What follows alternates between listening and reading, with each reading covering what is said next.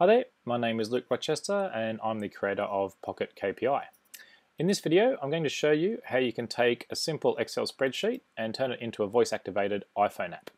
The spreadsheet is the one that you see here in front of you. I've got 36 months worth of information, and in this case I'm showing revenue for products and customers, but you can show just about anything you like in your spreadsheet. I've got a FileMaker program. I'm going to use the local version running on my Apple laptop, but it works just as well on a Windows PC.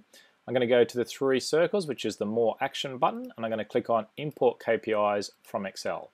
Yes, replace KPIs.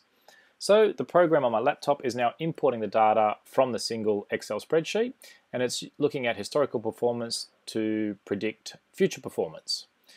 I could actually navigate through this now that it's done on my laptop by clicking on the different areas of the app. However, what I'm going to do is show you something a little bit more interesting. I'm going to go back to Actions. I'm going to say Create and Distribute iPhone apps. So what this program is now doing, it's creating iPhone apps and it's emailing them out to people on my distribution list. That's now done.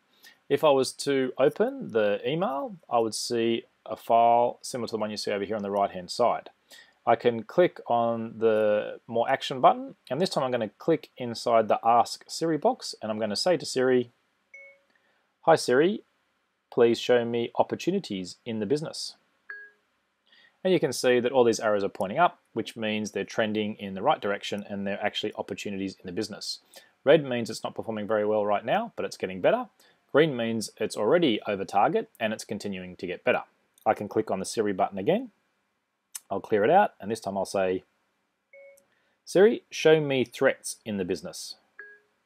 And now all the arrows are pointing down, which means the performance is getting worse. I can use touch to navigate through here, so I'll click on Finance, and I'm going to click on item number 2, and I can see the details now. I can see that Jimmy's responsible. I can also click on the chart button. I can understand why the app is considering this a threat to the business. I can click on the Notes button. I'll delete the note that's already there and create a new one, and I'll use Siri to say, "Hi Jimmy, can you contact me as soon as possible, please?"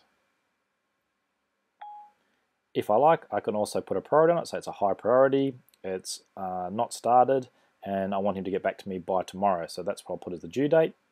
And there you have it. I've now got an iPhone app which is full of information that has come from the Excel spreadsheet. If you would like to see my old version, you can download that as a free demo. If you'd like this new version, click on the contact button on the pocketkpi.com website and contact me. Or the main thing I need is your email and a message saying you want to have a look at this new demo. Thanks for watching, and bye for now.